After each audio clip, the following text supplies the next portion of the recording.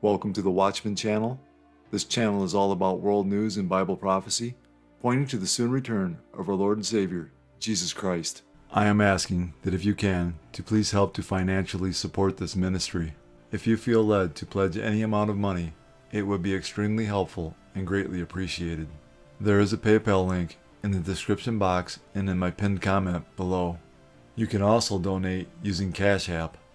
My cash tag is $Watchman1963. Thank you all so much for your prayers and support. God bless. I was sharing with you before we started the interview about Raven-Symoné, actress Raven-Symoné, who grew up on the Cosby Show as Little Raven. She was so adorable. She went on to be Raven, That's So Raven on her show, and she was a psychic. I mean, she's come out and saying that she actually has a spirit guide, that she has psychic powers. Talk about that. Wow. Well, I remember her because that's the age that I grew up in, the Cosby Show. Unfortunately, even with her playing that role, she opened herself up to those familiar spirits.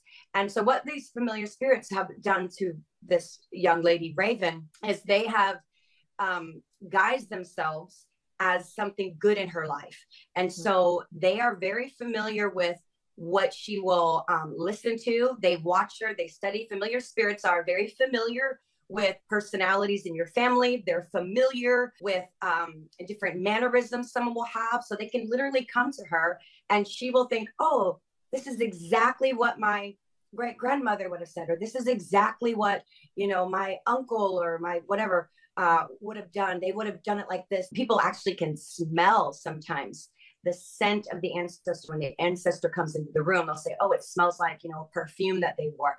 And so what's happened with her is, I believe, because of all of those shows where she's opened herself up to pretending to be a psychic and have these powers, is that now there's an actual demon that is following her around, and she's actually being guided by this demon. I'm actually praying for her, because I pray that maybe she'll even see this and know that that spirit that is speaking with her, Raven, if you're watching this, that spirit that is speaking with you and guiding you, it is a false spirit. It is not of God.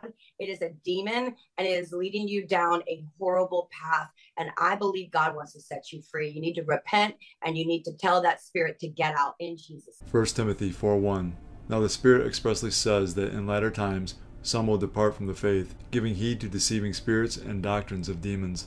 The Bible expressly condemns all forms of witchcraft, as we read in Deuteronomy 18:9-12. When you come into the land which the Lord your God has given you, you shall not learn to follow the abominations of those nations. There shall not be found among you anyone who makes his son or his daughter pass through the fire, or one who practices witchcraft, or a soothsayer, or one who interprets omens, or a sorcerer, or one who conjures spells, or a medium, or a spiritist, or one who calls up the dead. For all who do these things are an abomination to the Lord.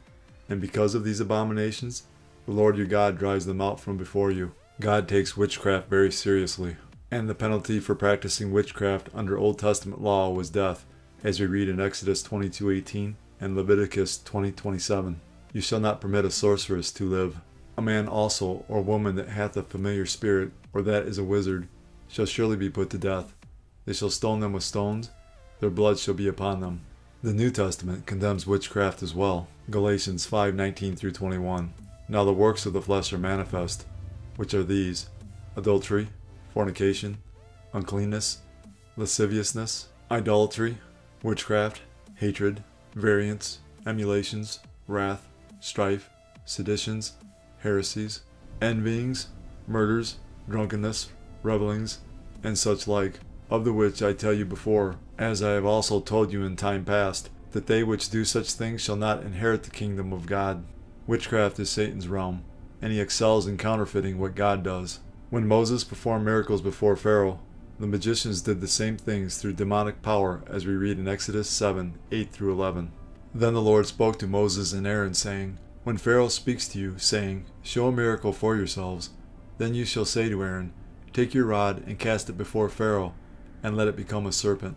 So Moses and Aaron went into Pharaoh, and they did so, just as the Lord commanded. And Aaron cast down his rod before Pharaoh and before his servants, and it became a serpent. But Pharaoh also called the wise men and the sorcerers, so the magicians of Egypt, they also did in like manner with their enchantments. Any practice that dabbles in a power source other than the Lord Jesus Christ is witchcraft. Revelation 21:8 includes witches in a list of those who will burn in the lake of fire. But the cowardly, unbelieving, abominable, murderers, sexually immoral, sorcerers, idolaters, and all liars shall have their part in the lake, which burns with fire and brimstone, which is the second death. Christians must renounce any involvement with witchcraft, following the example of the earlier believers in Acts 19:19-20. Also, many of those who had practiced magic brought their books together and burned them in the sight of all, and they counted up the value of them, and it totaled 50,000 pieces of silver. So the word of the Lord grew mightily and prevailed. So Jen, Raven-Symoné from That's So Raven, she's a child star who was on The View. She's done quite a bit in media and entertainment. She came out with some really interesting comments talking about real life psychic moments that she has experienced. And I want to just start with getting your reaction. You've read the comments, you've seen, and we'll unpack a little bit of what she said, what she had to say. But what were you thinking when you saw this? To be honest with you, my daughter used to watch her show. So the first thing I thought to my mind, that came to my mind, was we have somebody who brings a lot of nostalgia to the 22-year-olds, the younger people, who of course is attached to Disney. And now she's talking all about the paranormal. I mean, this is reaching the youth. They're thinking, hey, I used to love her on That's So Raven, and she was psychic in that show. She had these psychic moments, and this is cool. So this is a huge problem for me, Billy, and a huge problem for the youth who have that nostalgic feeling towards her, because the things that she's talking about are demonic. I'm going to read a quote. Humans have the ability in their brain to tap into energy fields that allow for truth to connect when you know how to translate it correctly. Let's just start with that line. Now, in case people don't know, you are a former psychic medium. Before you became a believer, you were a psychic for years. This was your job in your life. When you hear a line like that, what do you think? I actually noted that quote myself. And it's interesting to me that that's a baby God idea, right? That you have this power, that we all have this power. And as long as you use it correctly or you translate it correctly, it's fine. It's absolutely fine. And that's the furthest thing from the truth. That's not at all what is happening. First of all, Jesus is the truth. Jesus is the way, the truth, and the life. We cannot come up with these things and say that we are the truth tellers here. It's Jesus Christ, right? But here's what's actually happening. Information is being downloaded by demons when you are getting psychic information. So what she's talking about is psychic information that a lot of people have had, like myself. I was doing it for years, and it's literally demons feeding you this information, and they can do that because they've been around for ages. And we know that they know things about you. This has nothing to do with you yourself. What Raven did was she gave permission at some point in time to demons to access this information. This is not built into us. This is not a gift from God, and we weren't born as psychics. She goes on in this quote, she says, I can walk into a room and read the room. People might not think that's psychic, but what that is reading energy. And energy is in the psychic plane because it's not on a physical material plane. And that's what you're speaking about there, right? When this idea of energy, this thing that is out there that can be harnessed, and you can, I think that term baby God that you use is really interesting. She also said, and I'll just throw this out there before you respond, I do have moments where I really will just stare and I will see a scene that is happening, that has happened to me or is going to happen to me in another dimension, and I feel it in my body. But I really will just stare and I will see a scene that is happening, that has happened to me or going to happen in another dimension, and I feel it in my body. It's supernatural, so above the physical plane, above the laws of nature. And we know that only is from God or the devil. And we know that God is clear not to practice or consult psychics, fortune tellers, interpreting omens. So any of these signs, like she's trying to interpret these things as signs and wonders, you're not supposed to be doing that. So we know that's not coming from God. And this is the danger, because then she's sucking other people into this demonic practice, and they're believing it, and they want to believe it because, again, for me, like I said in the beginning, this goes back to, hey, she's so cool. We used to watch her. There's a nostalgic feeling with her. There are people right now who are watching this or listening to it, and maybe they've toyed around with these things. Maybe they're super into horoscopes, or they're engaged in these different elements of trying to find powers somewhere other than God. Based on your experience, your life, where you've come from, where you are now, what would be your plea to those people? I would say, please, please, please stop going to creation for your peace, for your answers, for your happiness. Those are created things. The stars are a creation. Tarot cards are cardboard.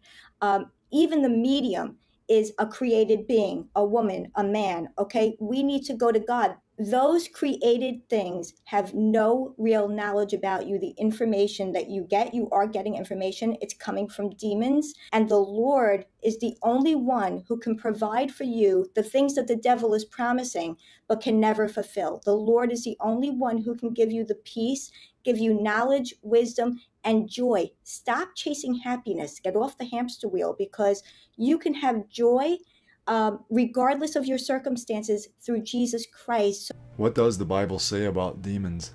Demons are fallen angels, as we read in Revelation 12:9. So the great dragon was cast out, that serpent of old, called the devil and Satan, who deceives the whole world. He was cast to the earth, and his angels were cast out with him. When Satan fell, he took 1/3 of the angels with him, as we read in Revelation 12:4. His tail drew 1/3 of the stars of heaven, and threw them to the earth. Demons are fallen angels who, along with Satan, chose to rebel against God. Some of the demons are already locked in darkness, bound with everlasting chains, as we read in Jude 1:6. And the angels, who did not keep their proper domain, but left their own abode, he has reserved in everlasting chains under darkness for the judgment of the great day. Other demons are free to roam the earth, as we read in Ephesians 6:12. For we do not wrestle against flesh and blood, but against principalities, against powers, against the rulers of the darkness of this age, against spiritual hosts of wickedness in the heavenly places. Demons, as spirit beings, have the ability to take possession of a physical body. Can a Christian be demon-possessed? Romans 8:9-11. But you are not in the flesh, but in the Spirit, if indeed the Spirit of God dwells in you. Now if anyone does not have the Spirit of Christ, he is not his. And if Christ is in you, the body is dead because of sin, but the Spirit is life because of righteousness. But if the Spirit of him who raised Jesus from the dead dwells in you, he who raised Christ from the dead will also give life to your mortal bodies through his Spirit who dwells in you. Surely the Holy Spirit would not allow a demon to possess the same person he is indwelling. It is unthinkable that God would allow one of his children, whom he purchased with the blood of Christ and made into a new creation, to be possessed and controlled by a demon. Nevertheless, we are to put on the whole armor of God, as we read in Ephesians 6:13-18. Therefore take up the whole armor of God, that you may be able to withstand in the evil day, and having done all, to stand. Stand therefore, having girded your waist with truth, having put on the breastplate of righteousness, and having shod your feet with the preparation of the gospel of peace. Above all, taking the shield of faith, with which you will be able to quench all the fiery darts of the wicked one, and take the helmet of salvation, and the sword of the Spirit, which is the word of God, praying always with all prayer and supplication in the Spirit, being watchful to this end with all perseverance and supplication for all the saints. When Jesus Christ traveled through ancient Israel 2,000 years ago, he frequently cast evil spirits out of people he encountered, as we read in Mark 5:1-9. Then they came to the other side of the sea, to the country of the Gadarenes. When he had come out of the boat, immediately there met him out of the tombs a man with an unclean spirit, who had his dwelling among the tombs, and no one could bind him, not even with chains, because he had often been bound with shackles and chains, and the chains had been pulled apart by him, and the shackles broken in pieces. Neither could anyone tame him, and always, night and day, he was in the mountains and in the tombs, crying out and cutting himself with stones. When he saw Jesus from afar, he ran and worshipped him. And he cried out with a loud voice and said, "What have I to do with you, Jesus, Son of the Most High God? I implore you by God that you do not torment me." For he said to him, "Come out of the man, unclean spirit." Then he asked him, "What is your name?" And he answered, saying, "My name is Legion, for we are many." Jesus, during his earthly ministry, encountered many demons, and he drove out the spirits with the word, as we read in Matthew 8:16. When evening had come, they brought to him many who were demon-possessed, and he cast out the spirits with the word, and healed all who were sick. Satan and his demons now look to destroy the work of God, and deceive anyone they can, as we read in 1 Peter 5:8. Be sober, be vigilant, because your adversary the devil walks about like a roaring lion, seeking whom he may devour. The demons are described as evil spirits, unclean spirits, lying spirits, and angels of Satan. Satan and his demons deceive the world, promote false doctrine, attack Christians, and combat the holy angels. The fallen angels are enemies of God, but they are defeated enemies. Christ has disarmed the powers and authorities, and he has made a public spectacle of them, as we read in Colossians 2:15. Having disarmed principalities and powers, he made a public spectacle of them, triumphing over them in it. As we get closer to Jesus' return, the world will grow more evil, and demon possession will increase. But take heart, you are of God, little children, and have overcome them, because he who is in you is greater than he who is in the world. Jesus said, as a sign of his coming and the end of the age, there would be an increase in deception, false Christs who will deceive many, wars and rumors of wars, nation against nation and kingdom against kingdom, famines, pestilences, earthquakes, Christian persecution, apostasy, false prophets, and lawlessness, causing the love of many to grow cold. Jesus said all of these signs would come like birth pains. Jesus was likening last days events to a woman in labor. As the labor progresses, the pains increase in both frequency and intensity until the baby finally comes. As we get closer to Jesus' return, all the signs he gave us as a sign of his coming and the end of the age will become more frequent and more intense. All of these signs are manifesting around the world in our time. Jesus prophesied of future plagues associated with the last days, as we read in Luke 21:11. And there will be great earthquakes in various places, and famines and pestilences, and there will be fearful sights and great signs from heaven. Health officials in Georgia are sounding the alarm after a rare death from what is known as the brain-eating amoeba. The unidentified victim is believed to have become infected while swimming in a freshwater lake or pond. A Las Vegas toddler died from the amoeba earlier this month. Swimmers are urged to prevent warm freshwater from going up their nose. The CDC says the number of leprosy cases in the southeastern U.S. has doubled in the last decade, and most of those cases are actually found in Florida. The disease is caused by bacteria and can lead to severe disfiguring skin sores and nerve damage. When you think of leprosy, you think of sort of a biblical age illness, not a modern day Florida illness. Why is Florida now a hotspot for leprosy? No one totally knows the answer as to why Florida has become a hotspot. But what we do know is there are actually several states of the United States and Puerto Rico where we see cases of leprosy every year. But as you mentioned in your piece, it's gone up in Florida, and we are seeing more consistency in having cases that are acquired here in Florida. Really quickly, when you think leprosy, you think worst case scenario. I mean, people losing limbs. But the reality is there are really effective treatments. Yes, but you have to catch it early because there's very effective treatment. We have to diagnose the type of leprosy you have to give you the appropriate treatment. Treatment for one type of leprosy will last a year. For the other will last 2 years at least. But even if you're completely treated for and remove the bacterium from your body, symptoms can progress if it wasn't caught early, because it sets in motion a type of immunologic response that can be very damaging. So it's really important to get diagnosed promptly. Psalm 9:17. The wicked shall be turned into hell, and all the nations that forget God. Now to that massive wildfire scorching California and the desert there, and now spilling into Nevada, fueled in part by record heat with little relief in sight. Miguel Almaguer has the latest. Facing an out-of-control blaze in extreme conditions, tonight this is the dangerous firefight for crews in California's Mojave Desert. Remote but exploding in size, the York Fire has torn across 80,000 acres, the largest in the country so far this year, now spilling into Nevada. We were pretty concerned that it could start coming down at us. As the unusual desert blaze destroys protected Joshua trees and threatens endangered animals. Just heartbreaking. The erratic conditions here have created firenados, a vortex of swirling flames and smoke. Baking in triple digits, firefighters are battling an inferno while working inside an oven. It gets really bad. It's hard to breathe. If the heat wasn't enough, smoke is drifting across 2 states, smothering parts of Las Vegas, where a thick haze triggered flight delays and is impacting air quality. Yeah, it's humid. It's hot. For some 43 million today under heat alerts, the conditions outside are stifling. In July, Phoenix averaged nearly 103 degrees, the warmest temp for any U.S. city in any year.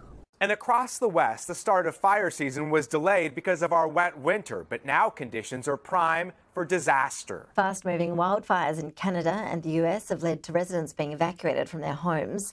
In California, extreme heat and turbulent winds are creating dangerous conditions for firefighters. Furious flames scorching the earth, spewing thick, toxic smoke, creating an apocalyptic-like landscape along the U.S.-Canada border in Washington. You could actually feel the heat from it, across the lake.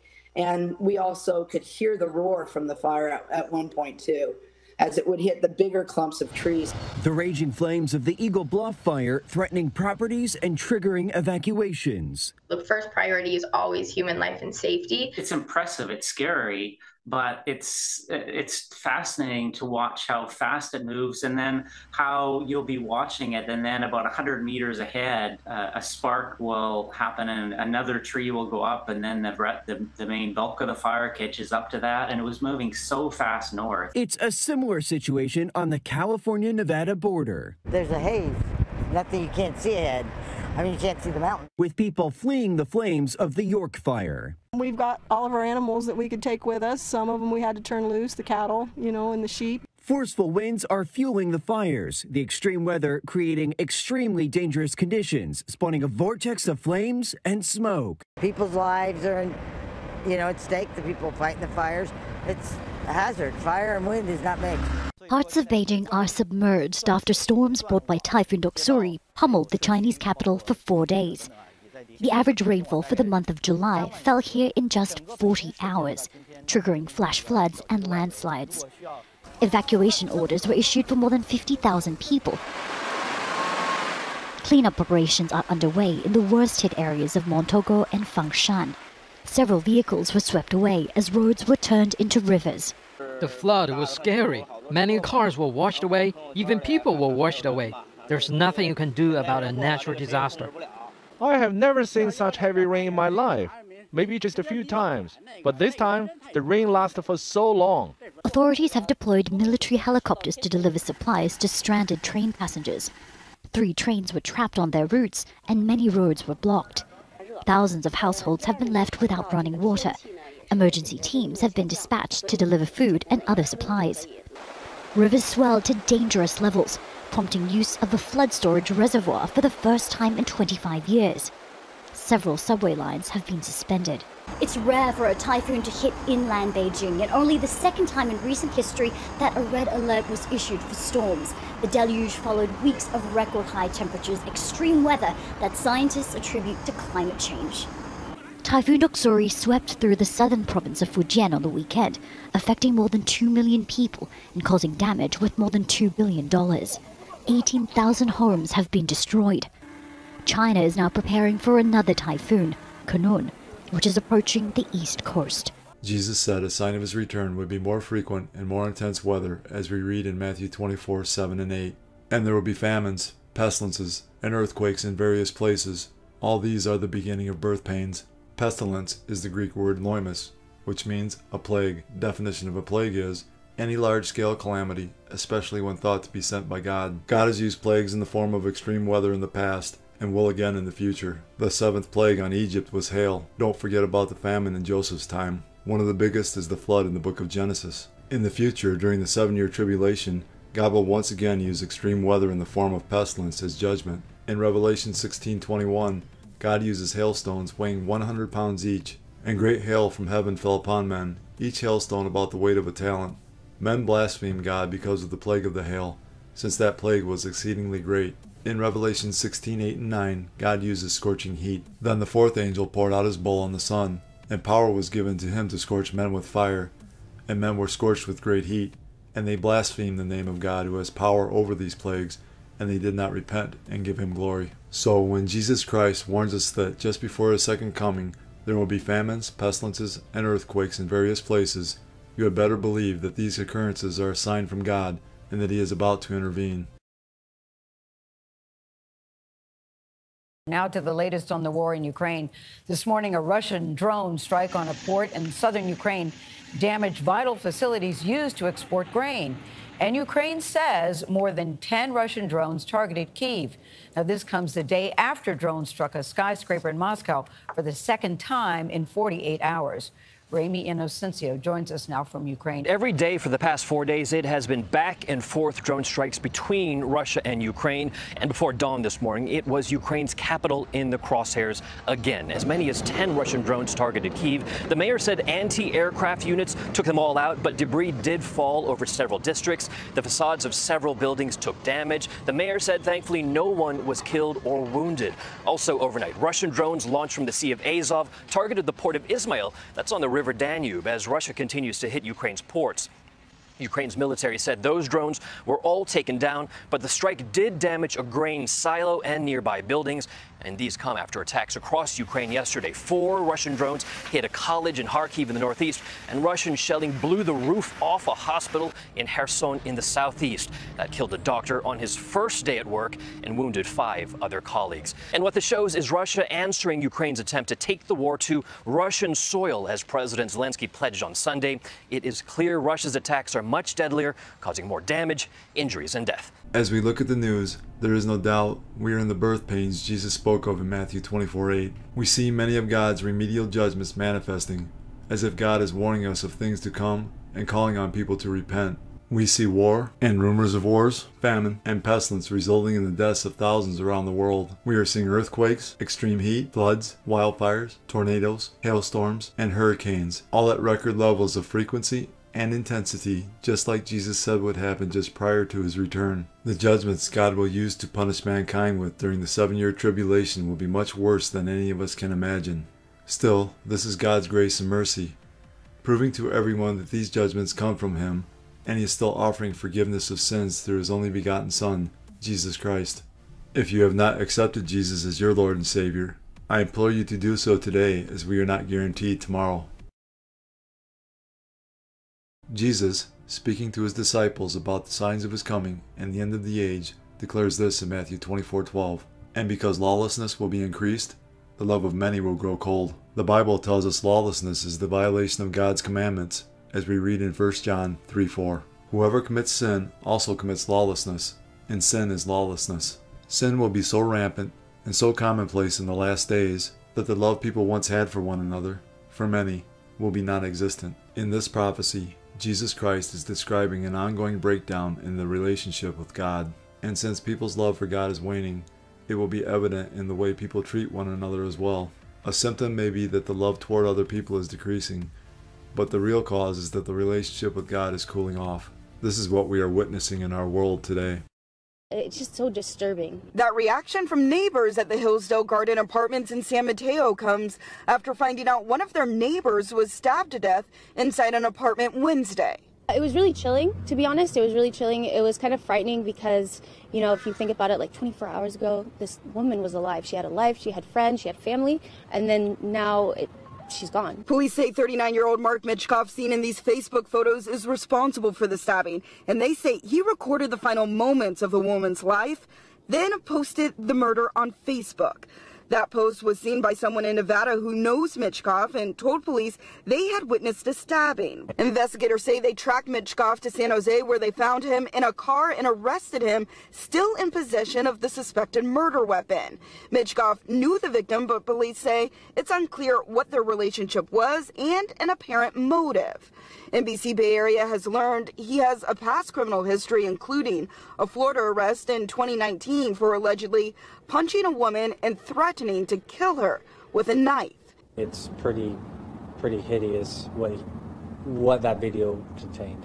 I mean, not only was there a victim that ultimately lost her life, which is just bad enough, but then to take it a step further and actually post a video about it is pretty disturbing. In the third day of her trial, Taylor Schabusiness has been convicted of killing and dismembering Shad Therian inside a Green Bay home.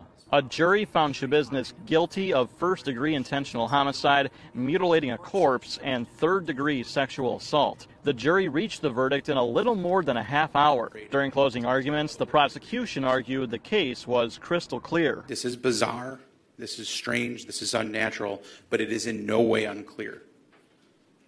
We know exactly what happened. We know exactly what Taylor intended to happen for all three of these offenses. During testimony Wednesday, a recording of Schabusiness' interrogation was shown to the jury. In the video, Schabusiness admitted to police that she strangled Shad Therian and did other gruesome things to him. A Green Bay police detective who interviewed Schabusiness testified once Schabusiness started strangling Therian, Schabusiness told him that she enjoyed it and continued strangling him. The detective said that Schabusiness used knives from the kitchen to carry out the gruesome crime. According to the criminal complaint, the victim's head was found in a bucket. One of the many signs we are living in the last days is people would be brutal, as we read in 2 Timothy 3:1-5. But know this, that in the last days perilous times will come. For men will be lovers of themselves, lovers of money, boasters, proud, blasphemers, disobedient to parents, unthankful, unholy, unloving, unforgiving, slanderers, without self-control, brutal, despisers of good, traitors, headstrong, haughty, lovers of pleasure rather than lovers of God, having a form of godliness but denying its power, and from such people turn away. Hundreds of migrants violently tried to bust into the once luxurious Roosevelt Hotel. Now, the NYPD had to be called as the poor people who were working hotel security could not handle what amounted to be a not-so-small migrant riot.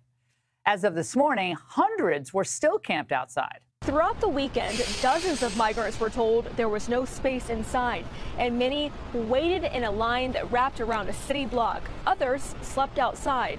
Since last spring, more than 93,000 migrants or asylum seekers have arrived here to New York City. Some have been bused to other locations, but there are still more than 56,000 in the city's care. Now, this is what Democrats have always wanted, though, isn't it? An open border that would help usher in a new America. And this is what we're getting. Millions upon millions of illegals who fanned out across America with their free cell phones and dubious intentions. They want benefits, and they're hurting those already struggling, people struggling the most, like minorities in Chicago. The community continues to feel inundated with trash, loitering, drugs, parking, noise, and most recently, these aggressive, violent acts. They drink, they deal drugs, there's prostitution, the seniors are afraid. They disrespect us, they rob us, they harass us. They got one more time to deal with it, because otherwise, next time they deal with it, they're going to deal with it from the streets. I haven't been safe. I was actually walking him to school. The migrants or whatever were saying something to him. He should be able to walk freely to and from school. Of course, if Democrat policies aren't littering urban America with illegal aliens, they're destroying it through their permissive policies toward crime. Just look at the once grand San Francisco. It's a sanctuary city, not just for illegals, but for deranged politicians as well, it turns out.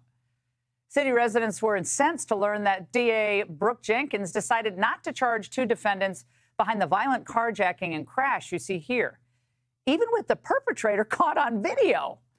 Well, Jenkins says more investigation is required to properly charge this case. What a place. Now, just miles away in Oakland, the violence has gotten so bad that the local chapter of the NAACP is demanding that city leaders declare crime a state of emergency. But surely, come on, things in our nation's capital has got to be better, right? Wrong. And here's where things stand.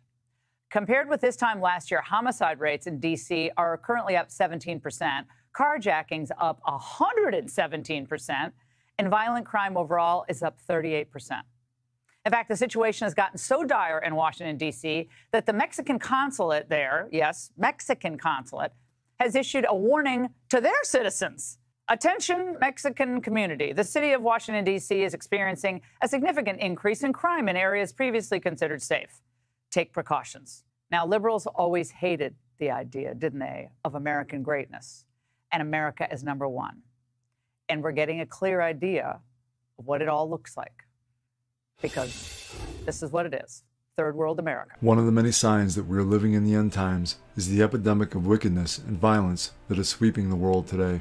Jesus tells us when society parallels the days of Noah, he will return, as we read in Matthew 24:37 through 39. But as the days of Noah were, so also will the coming of the Son of Man be. For as in the days before the flood, they were eating and drinking, marrying and giving in marriage, until the day that Noah entered the ark, and did not know until the flood came and took them all away, so also will the coming of the Son of Man be. So what was going on in Noah's day that parallels our day? To find out the answer, we need to go back to the book of Genesis 6:5 through 13. Then the Lord saw that the wickedness of man was great in the earth, and that every intent of the thoughts of his heart was only evil continually. And the Lord was sorry that he had made man on the earth, and he was grieved in his heart.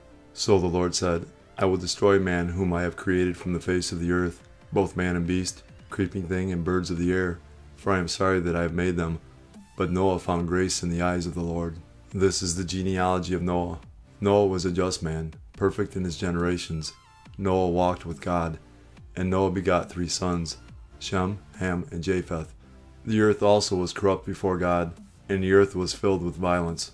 So God looked upon the earth, and indeed it was corrupt, for all flesh had corrupted their way on the earth.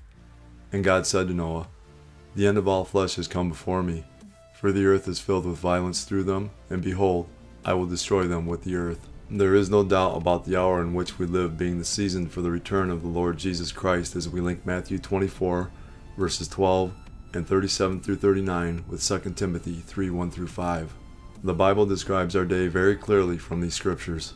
The condition of wickedness and violence that caused the earth to be destroyed in Noah's day is the same condition our earth is in today.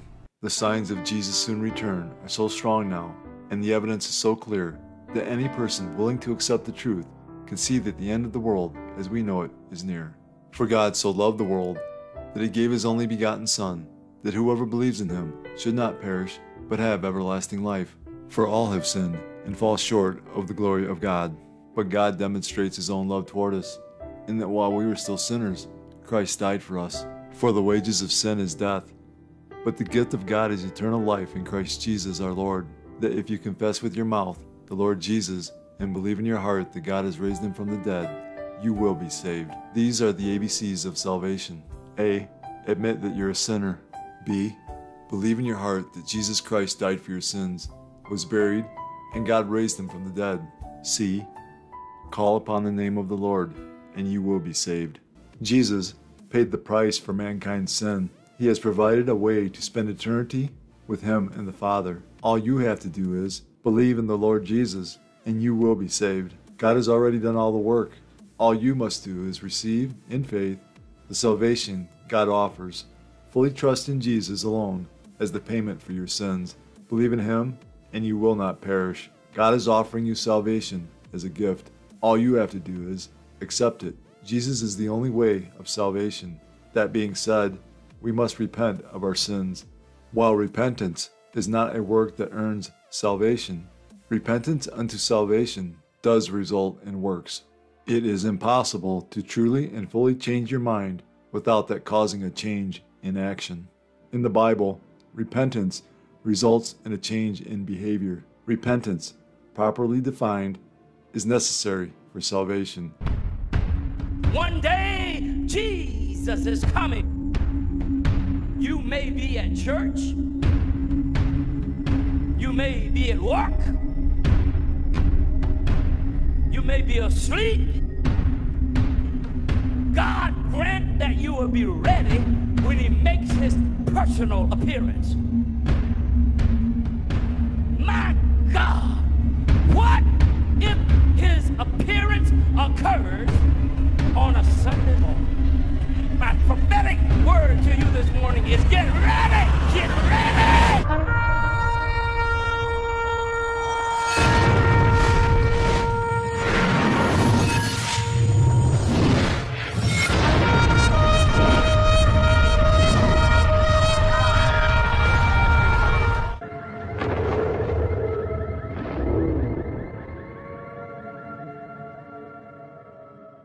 Time is short. Call upon the name of Jesus today.